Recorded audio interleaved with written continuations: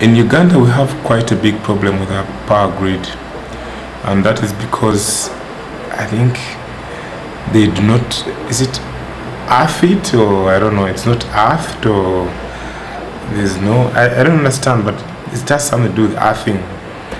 And you know, but because of the frequent blackouts we get, whenever power comes back, it comes with a real surge, and it has become a habit for us.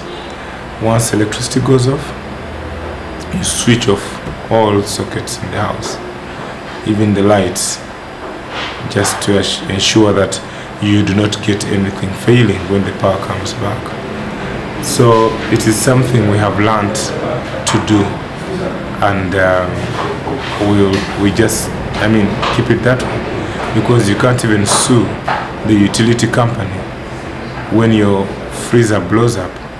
You can't, you know. So it's I don't know, but it's a catch-22 situation.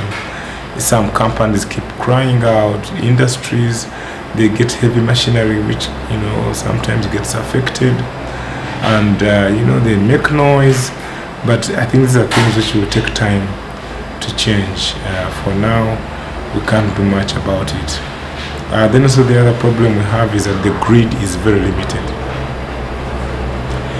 The grid is mainly along the highways. It follows the highways. When you get off the highway, you don't get any power. So that is also another problem. So you find that the limitation in terms of electricity access is very, very severe. It is estimated that only about 4% of Ugandan households do have access to electricity.